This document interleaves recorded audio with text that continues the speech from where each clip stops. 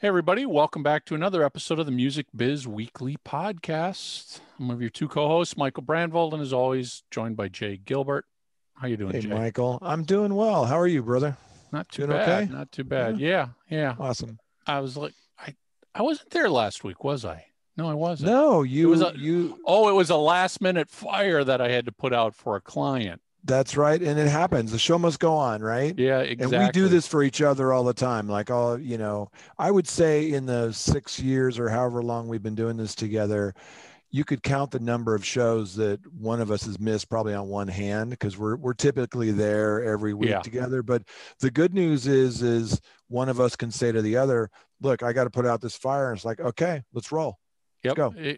exactly. We either reschedule the guest or the show goes on, and yeah, yeah. So fires are something we're very used to, unfortunately.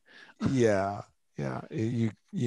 Things just don't always go according to plan, and that's not the problem. It's really more about how are you going to solve the problem and move on, and Well, that's yeah, and in this case, the fire was shockingly Facebook related. you take I that mean, back. yeah. Good Lord, you mean There's Facebook been a lot caused of that problems? lately, I Michael. was There's just been a gonna, lot. no, I was just gonna say that's, if you're a heavy admin user on Facebook, they're changing so much stuff. It's breaking stuff. Things are moving and disappearing. And this was exactly that case. Yeah. I had a client who, if you're not aware, Facebook pages are changing to a new design, and they've kind of been pushing you on it. Do you want to accept? Do you want to accept? Do you want to accept? And my attitude has always been, don't accept any Facebook change right out of the Not gate, yet. because it's usually 99% of the time broken and loss of features and everything else. Wait until you're forced to take it. Wait until you wake up one day and there's no option, but it's changed. Well, I subscribe to that same thing. yeah, I had, especially when it comes to Facebook, but I had a client who accepted the change to a new design. And oh my God, it was just like, you didn't read the fine print about what's not offered now, what's broken, what changed. All of a sudden, I, as an admin, lost immediate access to the page because now I have to log in a different way. And it was an absolute nightmare because you couldn't schedule posts. That was a feature that was still not fixed yet. Um, People couldn't tag your page. That was a feature that hadn't been fixed yet. And I was just like, there's nothing we can do. And I went in and I searched Facebook's help, and it was like, okay, if you want to revert back, you can. Here's what you've got to do, but understand this is what happened. I'm like, fine, it's only been 10 minutes. We're not going to screw anything up. Follow their directions. Shockingly, their own directions don't work because Oh they my they goodness. they Facebook has removed the ability to revert back to the old page design, Oh boy. just hasn't reflected that in their help section. Yeah. So it's just a constant nightmare of Yeah, it's of problematic, and I'm like you. I wait until the end because you want all these problems to be these bugs to be worked out by the time it gets to you, yep. right? And if you wait until kind of the end there, there's more of a chance that some of those bugs will have come up and been addressed. I never want to be, the first in the pool. Yeah. Listen, I'm a tech geek my whole life. I love playing with beta software. I have zero interest in beta testing anything for Facebook because it is usually so bad, so Yeah, buggy.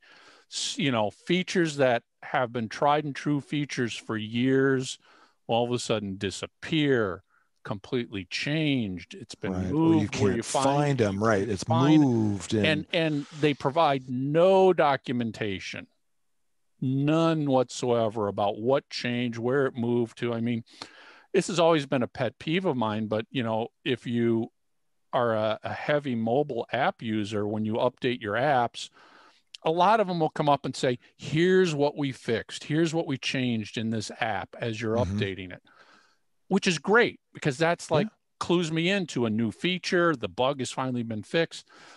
Facebook's app updates are always, oh, we just squashed a few bugs. We made some changes to make your life easier. Never tells you what it is.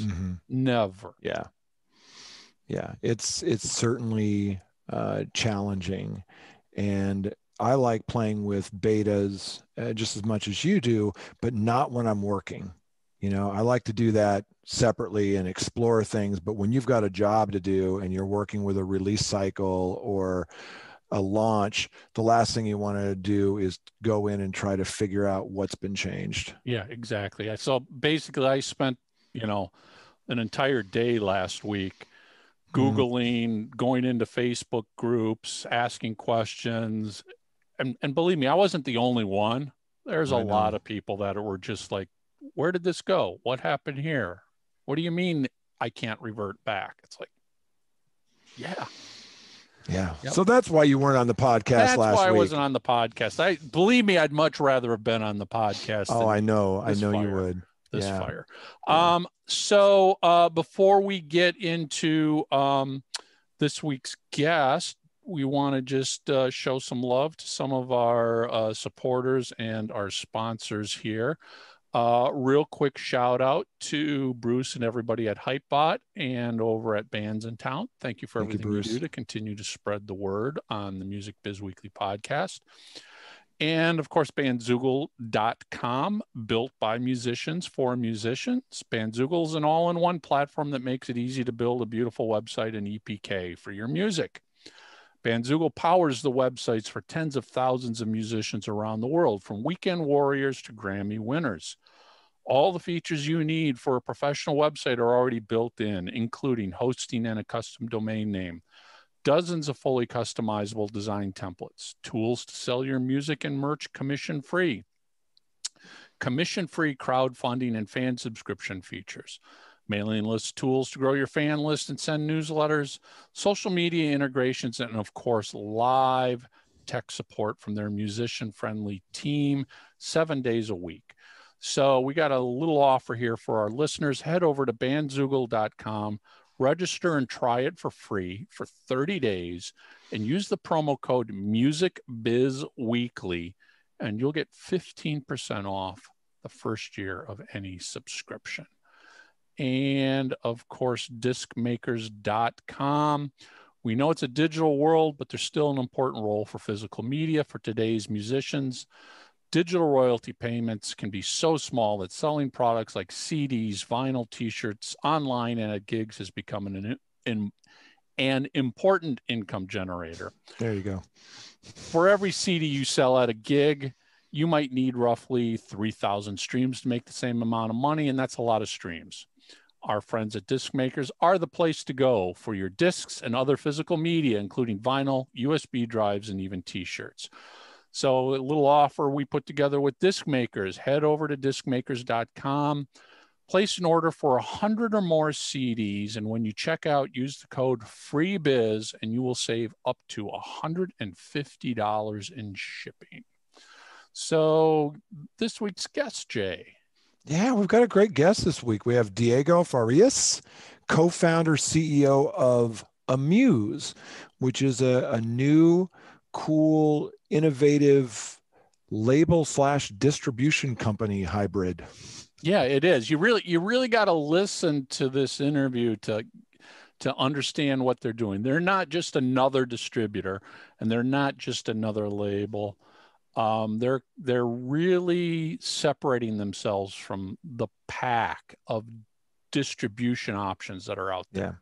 Yeah, absolutely. So let it roll. Diego from Amuse. Build a stunning band website in minutes with Bandzoogle.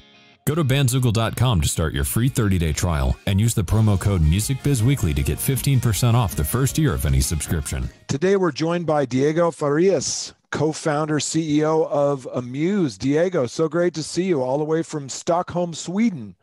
Yes, sir. So good to see you, Jay. So good to see you, Michael. Hope you guys are staying healthy. Thank you. Thank You Thank too. You so well. So tell us a little bit about Amuse. So if you were in an elevator with someone and they had never heard of Amuse and they were wearing a mask, what would you tell them about Amuse?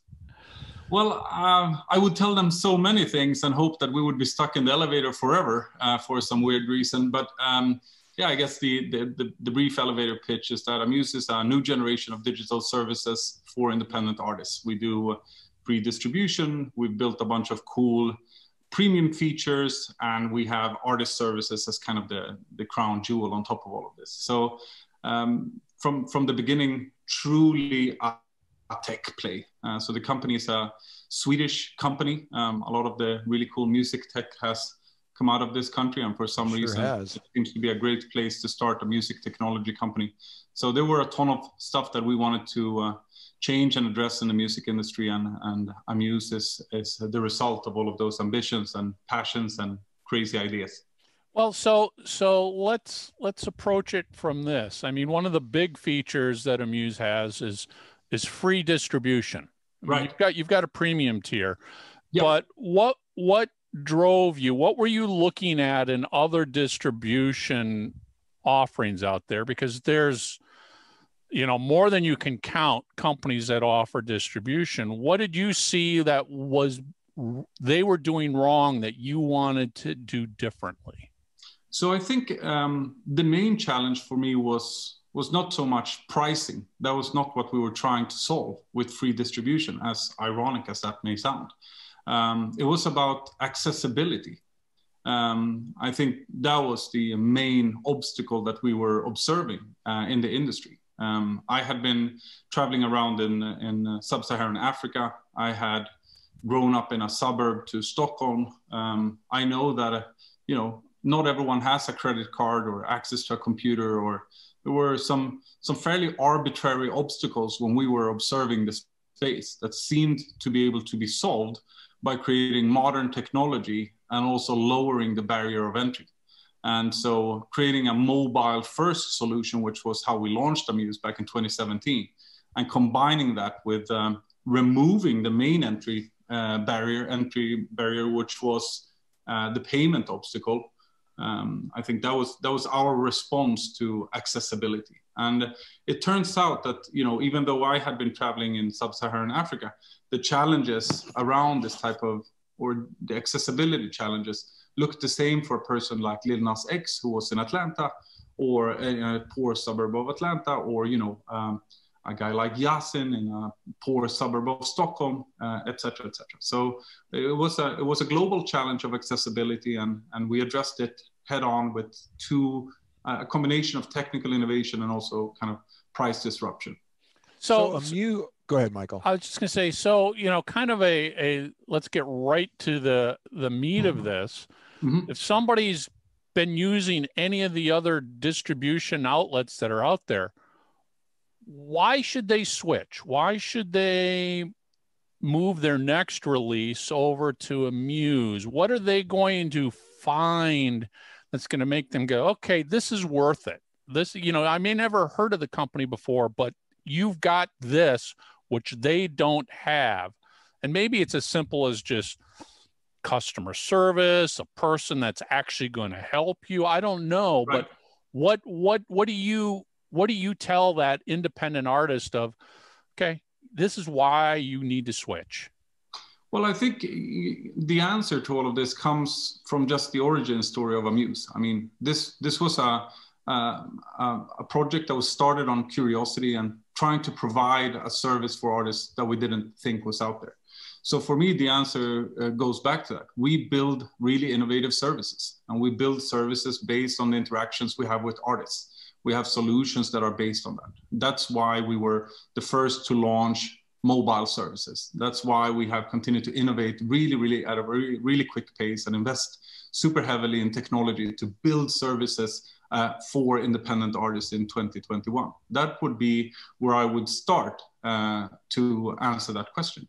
And then there's a ton of fun and cool things that we've added to the service as we have progressed that I think are really cool features that benefit artists, everything from splitting royalties to our fast forward program to the ability of being picked up and signed to our label.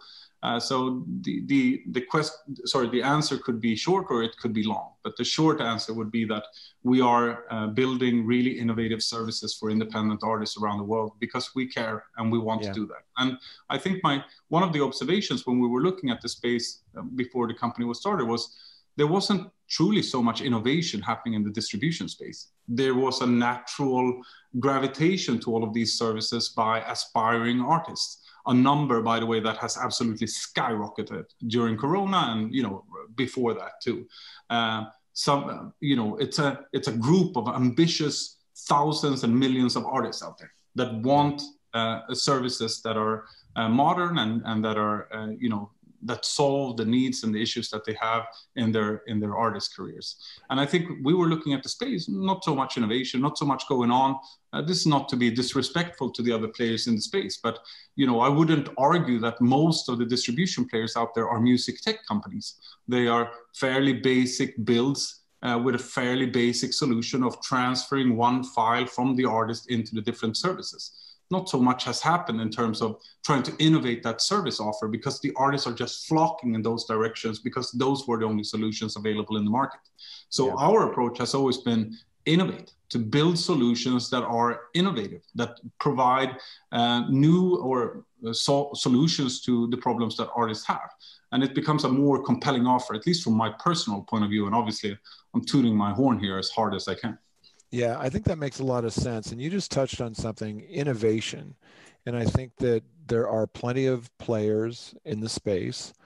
So how do you rise above that clutter? Well, you differentiate yourself by innovation. And one of the things that jumped out at me, and you just touched on it, was fast forward, where you can pay future royalties based on predictions from AI.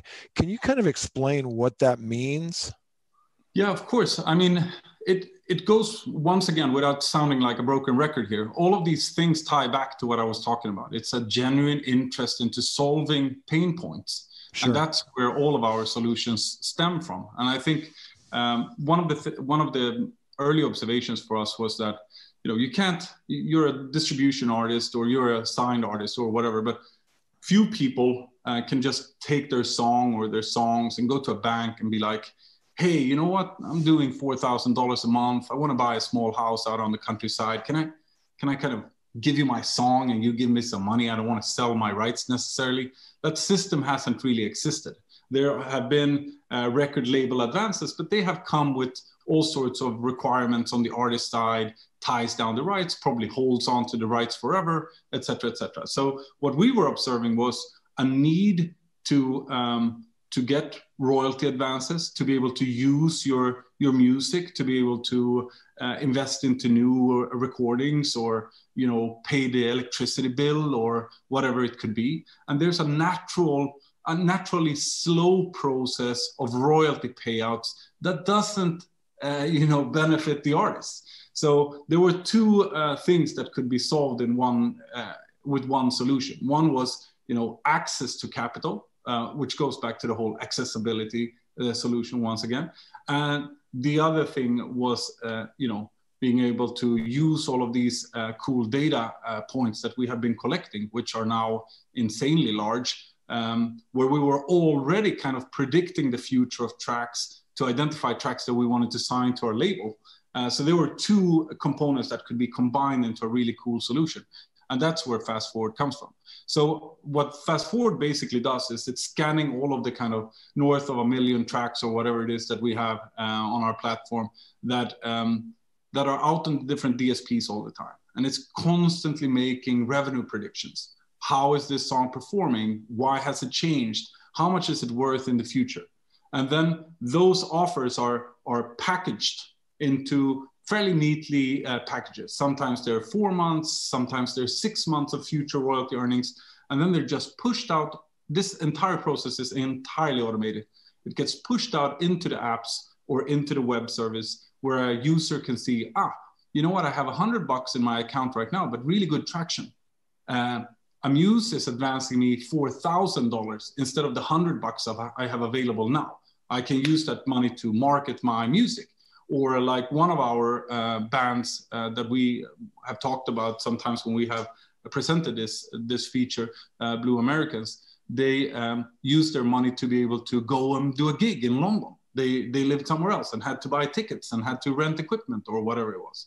So yeah, I think I got a little bit lost there. Actually, is there a criteria that needs to be met before you would advance somebody? I mean, is there an earnings threshold? Will you advance somebody, you know, $200 if that's what the projection is, or are you only interested once they meet that point of it's going to be a $5,000 or $10,000? How do you decide when to accept it? Yeah, well, back to the accessibility conversation, which is truly in our DNA. I mean, the reality is that the people who have been able to do advances have been of significant size. Or it's an A&R signing and the advance is kind of based on your future potential. Right. But most other people are you know, it's not a product that is available to most people if they're not making considerable amounts of money. I mean, most independent artists, it's not even, they don't even think that's an option to them. Of course, no, I couldn't agree more. But the reality is that the concept of advance, or just using your music to be able to advance yourself money that you will be earning in the future, is something that is relevant to a lot of artists. So if you look at, I know Spotify made some comments about how many people, or maybe it was the conversation that's going on in the UK right now. It kind of outlined how many artists around the world can actually make a living from their music. Then there's the millions of people who aren't making an entire living out of their music, but they might still need, like you were saying, $200 or $100 or even $60. And the reality is that we go down to fairly low amounts and advance, you know, $60 to $100 in the kind of lower thresholds. And the reality in COVID times, and even before COVID times, is that I'm not going to put any type of value in, or I'm not going to judge if someone needs to advance themselves $60 or $100. Their reality is different from my reality, perhaps, and maybe the $100 helps them do whatever it is they need to do in their life. Yeah, and it's relatively safe for you, right, Diego? I mean, because you're just looking at predictability based on streaming more than anything else, I would imagine. It's certainly not, you know, physical sales or downloads. It's on streaming, and you have a track record there, so you can just look and make, you know, it's basic math, really. And it just means I love how you call it basic math, because the guy who's doing all of the cool mathematics and algorithms has tried to explain the exact method a few times. Well, it's easy to say for me because I'm not doing it. Right. Right. Well, let's talk a little bit about, you know, Amuse is Amuse a distribution company, or is Amuse a record label? Is it a hybrid? Because some of the things you're talking about, the functionality, is primarily distribution. And a lot of labels today are outsourcing a lot of things like PR and sync and social media and things like that. Is Muse a label or a distribution company? Well, with the risk of sounding unsure about what type of a company I run, I would say it's all of those things, you know, and maybe that type of a combination or hybrid, as you put it, doesn't really have a good name yet, because we're used to differentiating between distribution companies and labels. And I don't know exactly why that benefits what we're doing. Amuse is doing all of these services under the same roof. They complement each other, they work together, they create situation of you know, success because they collaborate with each other. The fact that we are using the distribution side provides us with incredible knowledge about where music is going, what type of genres are popping up, what type of sounds are changing. That type of information feeds our label teams that can make really informed decisions based on that. And then this trove of data that we're collecting also allows us to make really, really interesting bets and decisions. So for me, it makes perfect sense for a record label, music distribution company, whatever, formed in 2021 or later, if you want, to think about the world in this way. We are not bound or by any shackles of the past or routines or structures of the past. We could do whatever the heck, excuse the expression, we wanted, and we are. Now, when it comes to the label side, I'm envisioning this. Basically, the distribution business is almost like the using the baseball analogy. It's the minor league. That's where you're looking for potential talent that could explode. The fast forward technology is helping you identify those artists that have future potential. And it sounds like then you have that opportunity to basically say, hey, we see what you guys are doing and what you could do. We'd like to move you up to the next level here. Our side of a record label that we are running, kind of like graduating you from an independent artist straight into a deal. Do you look at all genres, all styles of music? Does it matter to you what the music format is, as long as it's got that future potential? First of all, I would use the last 30 seconds or something and condense it into a slide and use it for future presentations, because I think it's a very succinct way of describing this journey that we are talking about providing different types of services at different times in an artist's journey. And if you think about it the way you described it, it makes a lot of sense. And that's how I have been trying to describe it. The baseball analogy was new for me, but I'll use that in the So sorry, exactly what was the question again? So the question ended up being, so are you looking at all potential artists, yeah. all potential genres, all potential formats? Because all that matter, I would assume all that matters to you is the data showing future business that's worth signing? Right. So my answer would be answered in two ways, perhaps. First of all, this is not a data box with a bunch of lab coats and cool goggles and whatnot. This is music lovers who started this company because we fundamentally believe in talent and we believe in good music. That's why we run Amuse. We have the advantage, though, of all of this cool data, which allows us to make really informed decisions about genres where we perhaps are not, seasoned experts. So to highlight kind of where we are right now, the three biggest projects we have on the label side is one Turkish guy in a trap bass type of a genre, which I can assure you is not necessarily our strength. Another is an American pop artist, and the third is a British hip hop drill act. So those three couldn't be. They have nothing in common. The three different artists, and still they make up our three top signed artists. So I think it highlights and it answers your question in a way. But I prefer the other answer, which is, we sign talent because we love the music. We love working with that particular talent, and we believe that we can add value to their projects. And then the kind of how that breaks down into genres and stuff like that. Yes, perhaps we are a bit more agnostic there than what an Island Records could be, for example. Mm-hmm. Yeah. So does the label could an independent artist get signed to your label without being part of your distribution? No, we sign exclusively from our service. From your distribution pool. Yes, sir. Yeah. Okay. And how do you make money? Because I had read that artist retains 100% royalties and rights. Is it an annual fee? Is it per release? How do you pay the bills?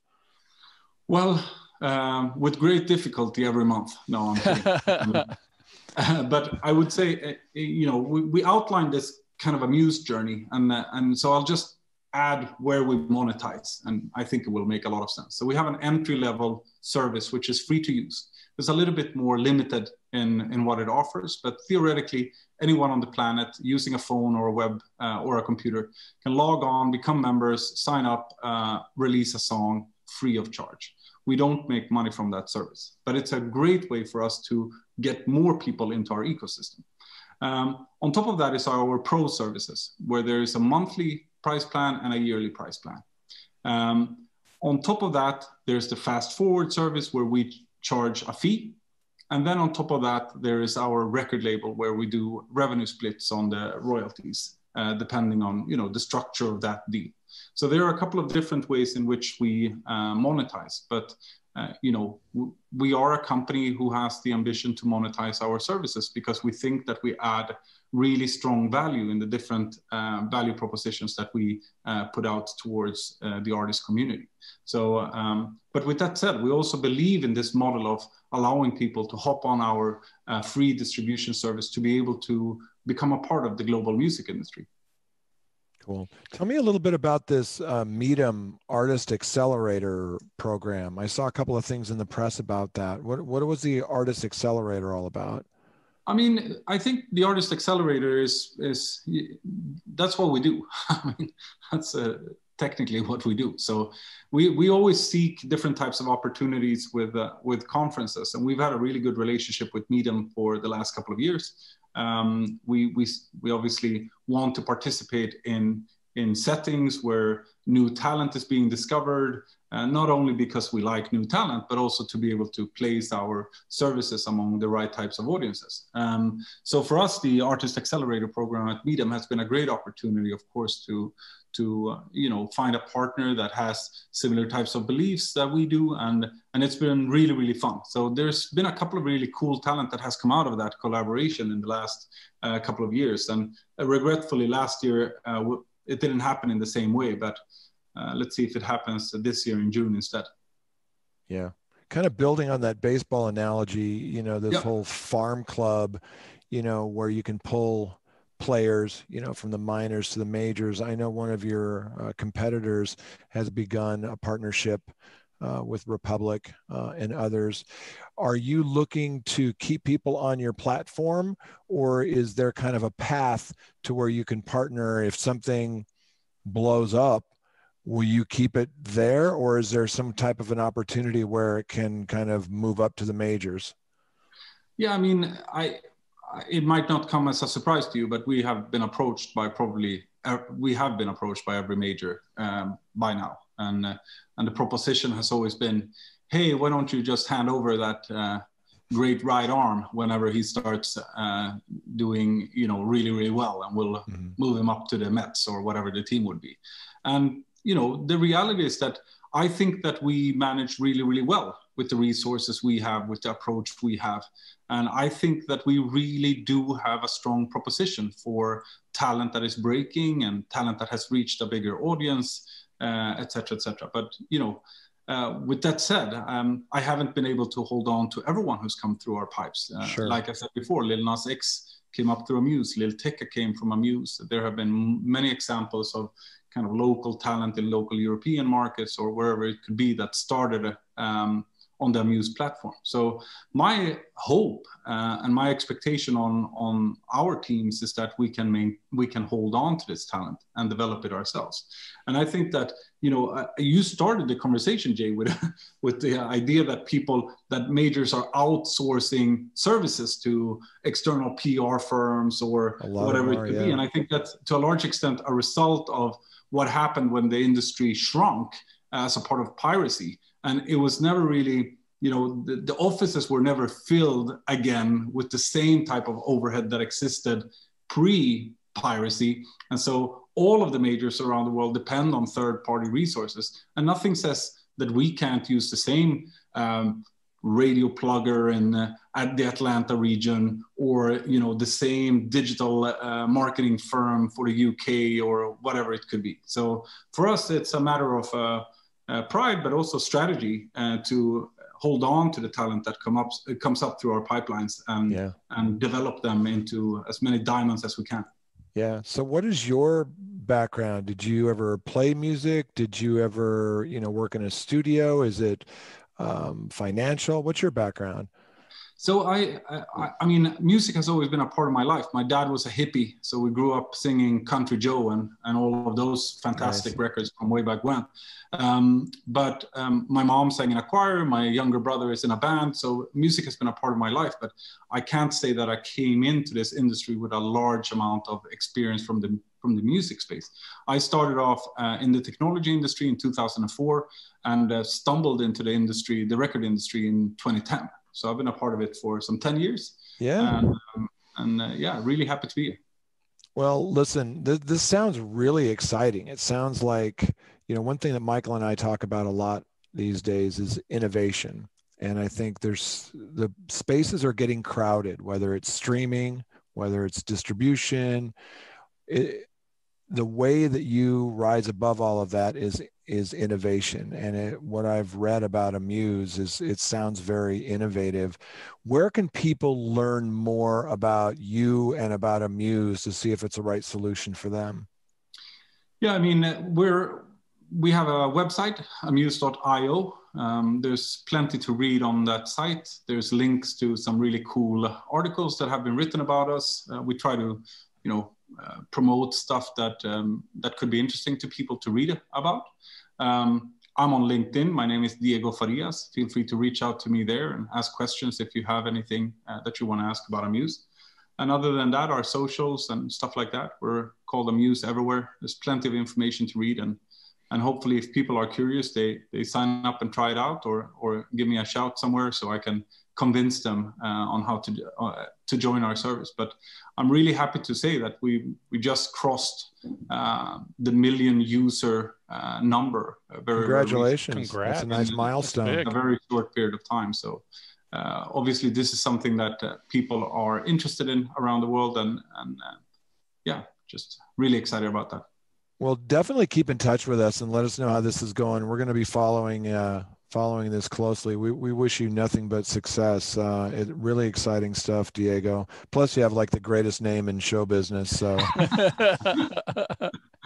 I'll tell Max Lusada next time I meet Max, because he has a really badass name too. All right. Diego, thank you so much for joining us, Diego. Man. Great conversation. Thank you so much, Michael and Jay. Take care.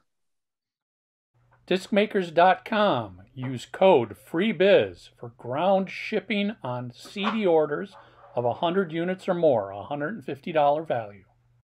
I like their innovation, Jay, in that, they're using their distribution platform as a farm club. Yeah. To find talent that's worth investing more in and signing to a full record deal.